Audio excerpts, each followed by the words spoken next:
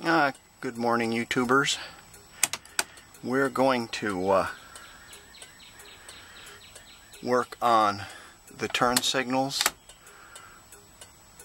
of the boat. The turn signals in the bus work fine,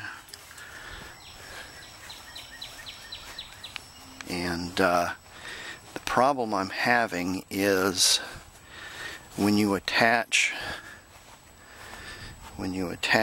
the cable to it,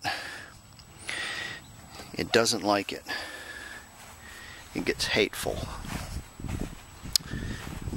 Blinks really fast. So, well, that's a simple fix. All you have to do is put in a heavy-duty blinker. Aha. No. When I put a heavy-duty blinker in and turn the lights on, it blows fuses. Well, your blinker's bad. Your relay's bad. Your blinker, your heavy-duty blinker relay. No. I took that out of the Astrovan, and it works fine in the Astrovan. And it works fine with that connected to it in the Astrovan. So there's something flinky here, and I crawled up underneath this, and there's these little blue clip things that's clipping this wiring harness to the harness in the bus. So I'm thinking that it is suspect. So let's see what we got here. The white is the ground. The brown wire is just the running lights. Left turn is yellow. Right turn is green. Okay, so let's have a look underneath here and see what we can find. The tools you will need: some cardboard to lay on, soldering gun, some paste, electrical tape, some heat shrink tubing, solder. Let's talk about solder for a minute. This says 60-40 rosin. That means it's 60% lead, 40% tin, and it has a rosin core or a acid core. It's for electrical soldering. It's not for pipes and plumbing. Incidentally, you will not find this in your store because the government has made it illegal. You might find it. Well, I don't know if they've made it illegal or not, because this was made in the U.S. But it does have a lead warning on it. It's really difficult to find in your Walmarts and Lowe's anymore. They don't carry it because it has lead in it. They have crappy solder, which is made out of amalgam or I don't know what. But it doesn't stick to wires, I'll tell you that. So I found this in my welder's supply, where I go buy bottles of gas for acetylene, oxygen, and I go buy rods for my stick welder. They had this. You can also find it at swap meets and such, older stuff. But that's what you want to solder with. Soldering is kind of an art, and you have to have things right. You have to have the right solder. You have to have clean connections. You have to have enough heat. Another thing is you're going to need a meter. I have this old analog meter. Thank you, Brian. He put it together long time ago, but it still works flawlessly, and I like it better than my digital ones. Actually, it's a little big, but it's a great meter. Another thing you're going to need if you're living in a warm climate before you crawl underneath your bus is this. Unless you want chiggers. If you don't know what chiggers are, they're little bugs, and they'll crawl up in you and they'll bite you, and it's make you itch, and it's horrible, especially around your belt line. Okay, let's get up underneath the bus. Well, here they are. These little blue clip-on jobs are terrible at the best, and so we're going to have to look at that and see exactly how that's connected, and figure out what's going on here. It looks like we have 3 wire here also.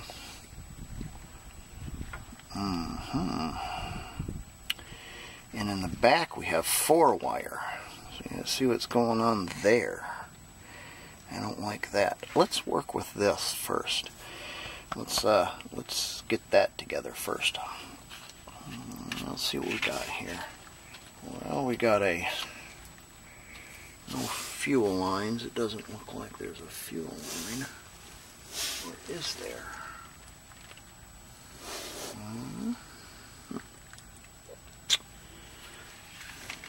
Gas line? No. Those are all electrical lines and a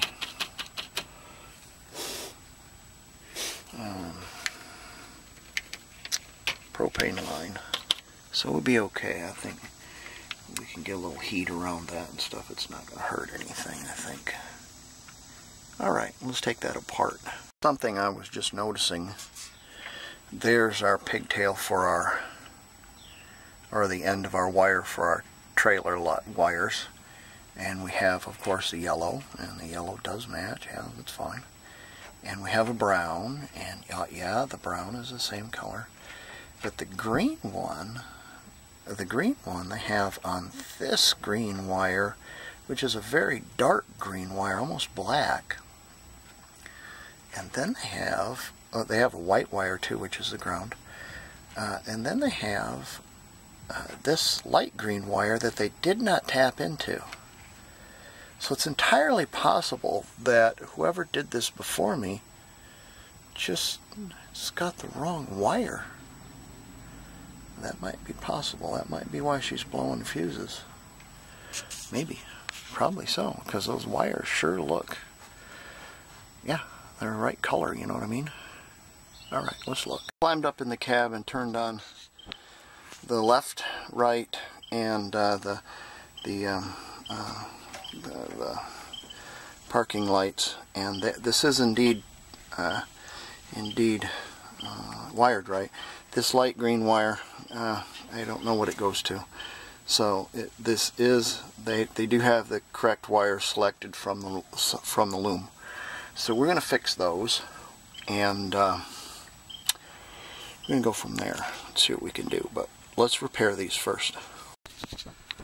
Alright, I'm going to sit this down and see if I can't get it where you can see. What I have is the heat shrink tubing going this way. Then I have the wires wrapped together, and I have a little glob of soldering paste right there. And then what you want to do, and you have to be careful because you'll burn yourself if you're not, you got to get out of the way. You're gonna melt some solder. You got to get that wire hot before she'll take any solder. And you just start seeing it creep down the wire, and you know you got a good connection.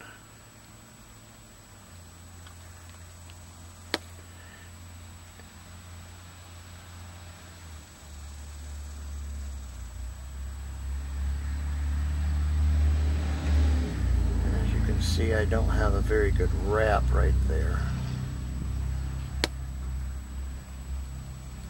So what I'm going to need to do is kind of wrap that a little better. Let's see if I can wrap that a little better. It's going to be hot now. Sometimes when you heat them up, they take and pull apart. Let's see if I can wrap this a little bit better. That wire a little better. It's pretty good, actually. Got a pretty good connection going on right now. With it. Now let's go to the back side of this. Slide this heat shrink down so it doesn't get hot and shrink on me. There we go. Now let's do the back side of that.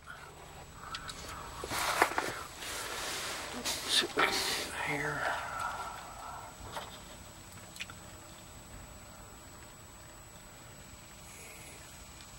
Let's see if we can get this wire going to do is we're going to fold that. There she is right there. That's a pretty good connection right there.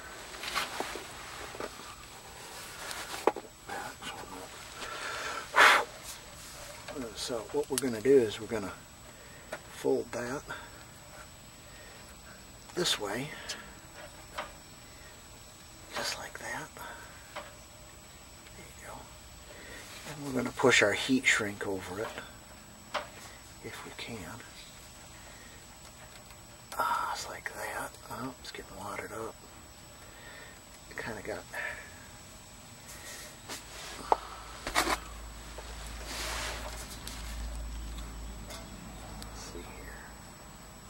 Get a little clip.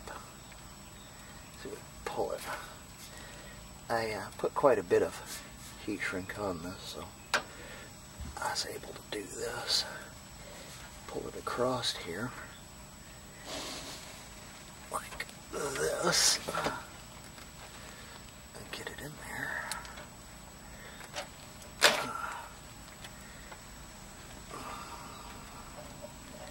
Kind of rough working on your bag.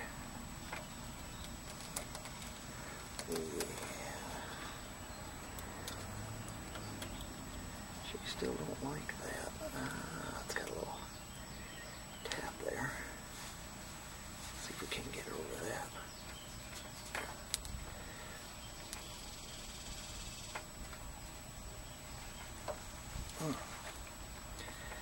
Boy, that does not want to go, does it?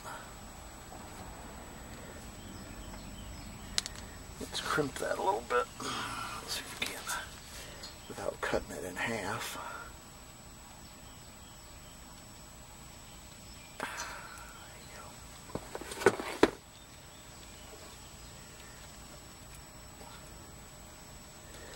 you go. It's funny, you try to do things right and you just won't go. There it is. Okay, so we can cut this piece off. Sometimes it's just kind of humorous. You're trying to video things and it just won't work. Heat up our soldering gun. We're not going to hit her with the tip. We're going to hit it with the side here like this. Give that a little shrinkability. There you go. One's good, two's better. But at least I soldered the joint instead of using those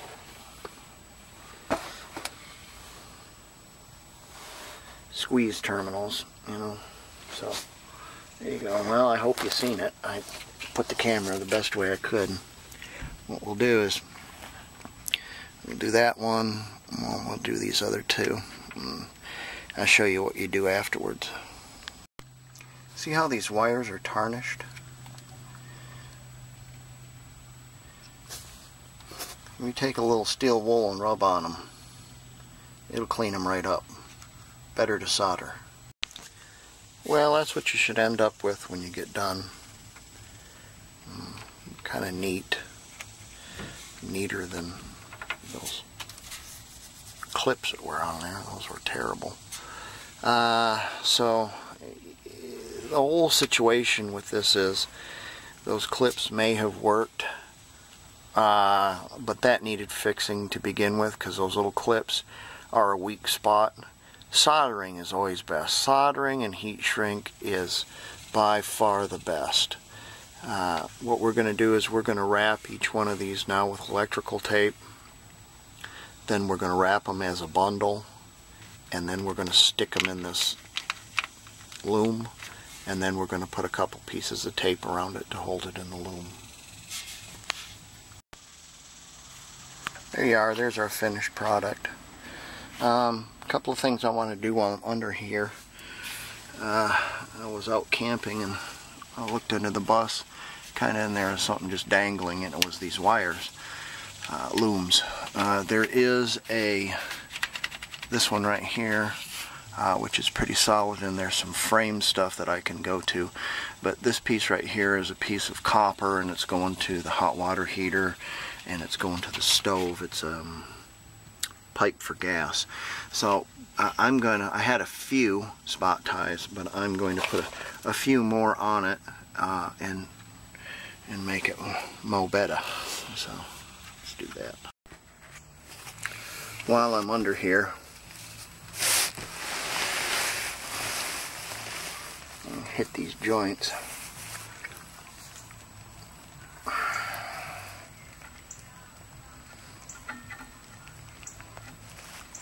Grease. 2 or 3 shots ought to be enough. Let's see.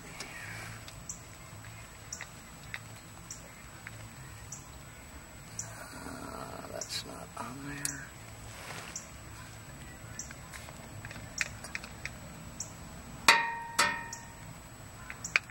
Let's see if I'm hitting it.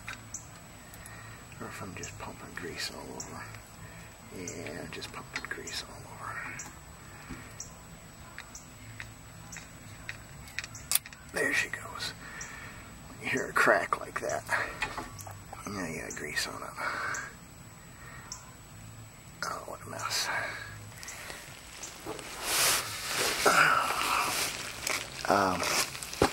Get up underneath your bus and you start seeing all kinds of things that you need to address.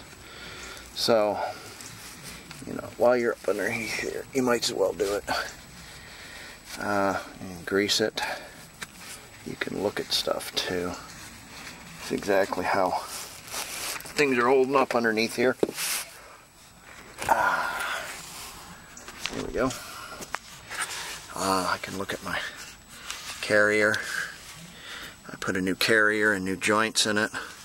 I'll have to grease that one too. But I've got to get that. There's a wire down there that's dangling. I'm going to have to spot tie that up. I've got these up, spot tied up pretty good. You can look at that. You can look at your exhaust. See how your exhaust is faring. And some other little things. One thing I wanted to look at. My hubs are dry on either side, so my wheel seals that I put in are not leaking. But my pinion is wet. The deal about the pinion seal is, in order to, I'm just going to feed its habit if it's not too great, because the pinion seal, in order to take that off, you have to take that yoke off, and it's, when you put it together like this, it sets the ring and pinion lash. So I don't want to monkey with it right now. It's not leaking too bad. I took the drive shaft out. It's got these star bolts, and I didn't like them. You can't tighten them up like you would like to. They should be a cap screw with an Allen, but they're not. They're this goofy star thing, and you can't get up in there in order to get to them. I think I have probably the wrong tool on there. So I'm going to put a pair of vice grips on there and see if I can move them any. It's another winner from General Motors. Penny wise and dollar foolish. While I was under here looking, I've also noticed these. And those look like... those look dangerous. And it's an emissions line, and it's a fuel line. And they're rubber with some squeeze clamps on them. Well, they once were rubber. They're no longer rubber. It's all ate up. We're going to have to replace those. I replaced my main line up front that goes from the fuel pump to the carburetor, the hose, so I probably need to address those. That's very dangerous. Gas isn't a good thing to fool around with. So we'll have to look at those in another video. That's left. That's right. Sorry, it's noon. The tornado sirens are on. And pegging the meter is our taillights. All brought to you by the white ground wire. So our ground is working.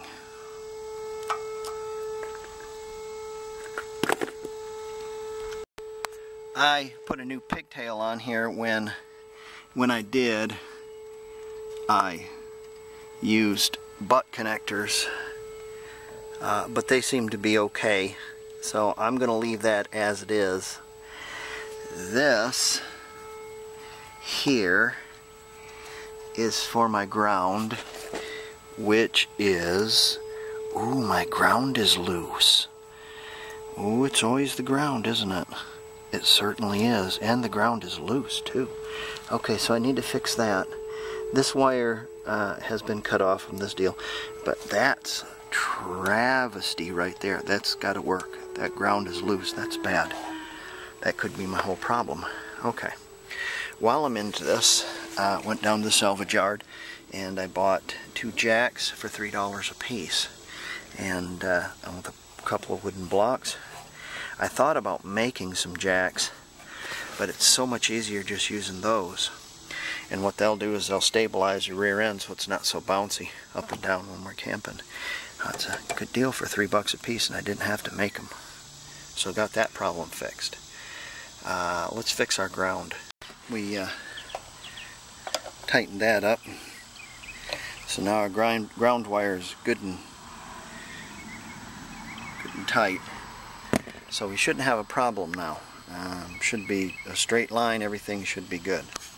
Because these side marker lights no longer work, and this is getting old. What do you got here? You got a spider web going on here. This wiring harness kind of is getting old, and I notice I have lost my ground as well. So I've ordered a whole new wiring harness and lights, but I ordered LED lights for it, which will take much less energy, so it shouldn't hang up the trailer or the motorhome at all. So we'll get those and we'll put those on too. Next thing I want to check out is we have a leak, a water leak. So I have my water line hooked up. Let's turn on the water. And we'll go inside and bleed it.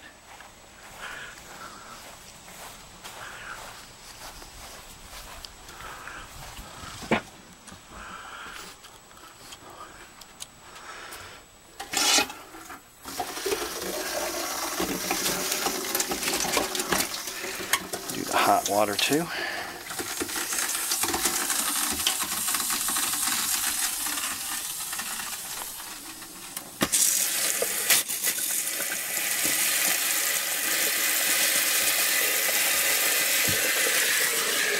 Flush. There it is.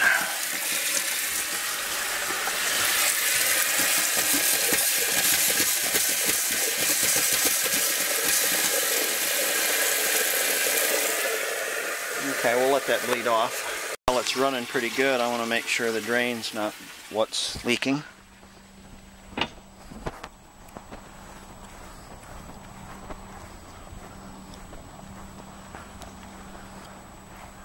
The water was coming out over the wheel well a little bit.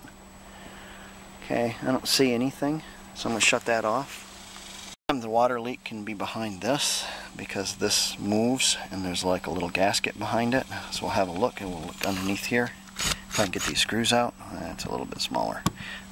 I'll have to come back and get the right size. But sometimes it can leak behind the wall and come down in different places. Okay, I've got the screws out. I'm looking at my PEX.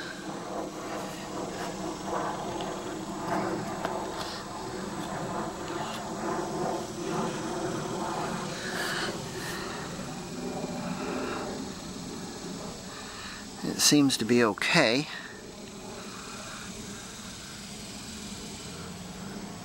We'll look under the sink at it while it's screwed in place. It might, because it's changed, you know, pushing it in or out, it might change too. Well, the bathroom sink seems to be okay. No water underneath there. Let's climb under here and have a look if I can. There's not a lot of hooking in here.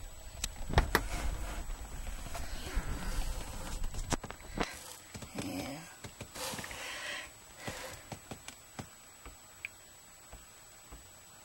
Can you hear it? I can hear it. I can hear it. Hear it? Drip? Drip? So it is my PEX connection right there at the hose. That's where the water's coming in at.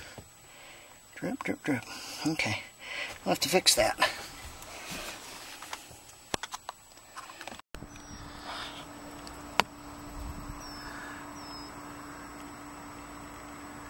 It's not coming out of that joint.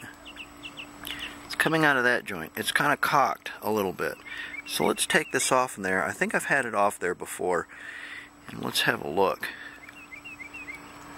See if we can fix that before we have to replace anything. That's where our leak is, though. One of them, anyways. Okay, I've pulled this out of there. And what happens is there's a...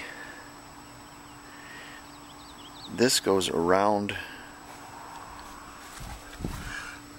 that section in there, kind of like a little ferrule.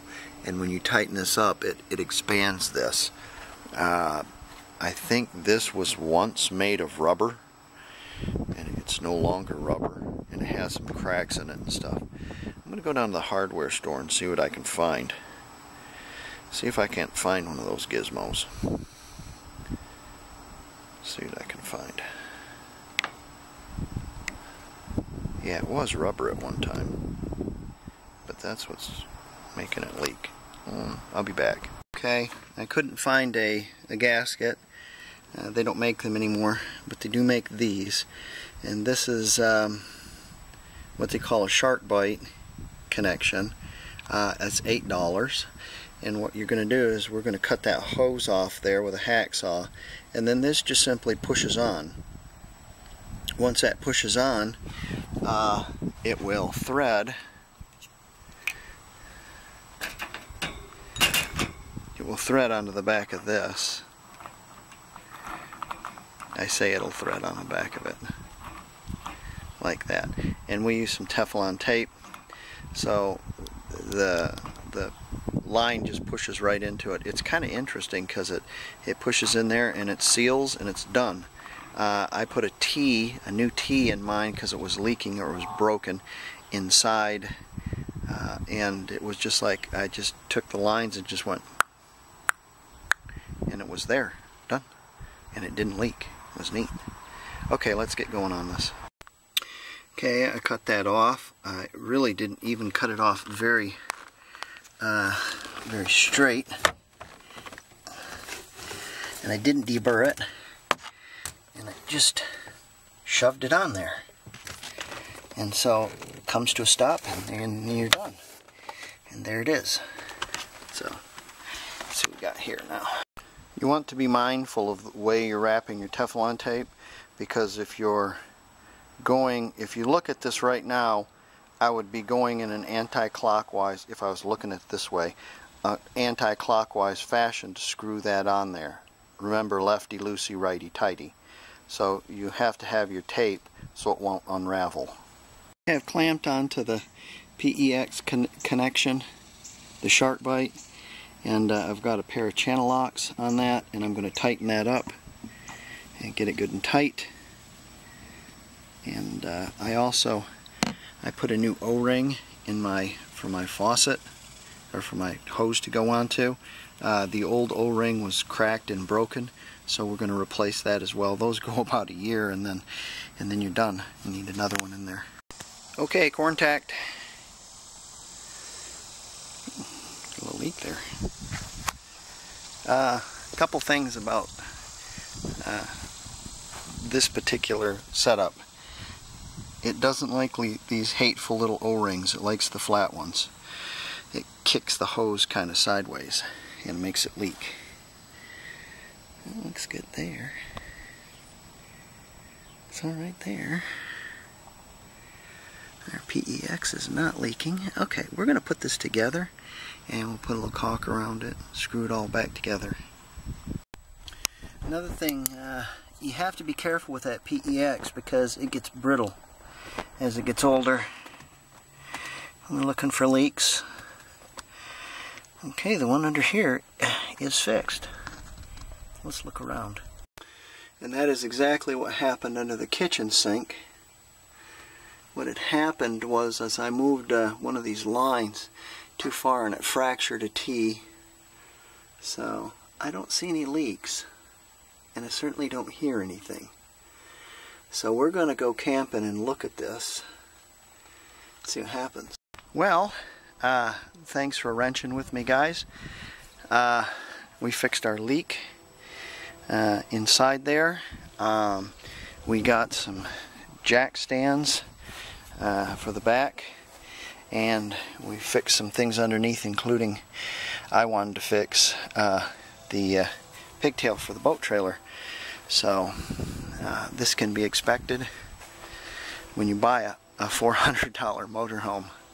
These things happen. So a nice little toolkit's good to have too. You can put all your hateful tools in here, the ones that you don't like, but they will serve you well when you're out on the road if you have a toolkit. Thanks for wrenching with me, and I think the next video is going to be possibly boat trailer lights, or it could be family camp out. Don't know. Depends on the mail. Alright guys, see ya.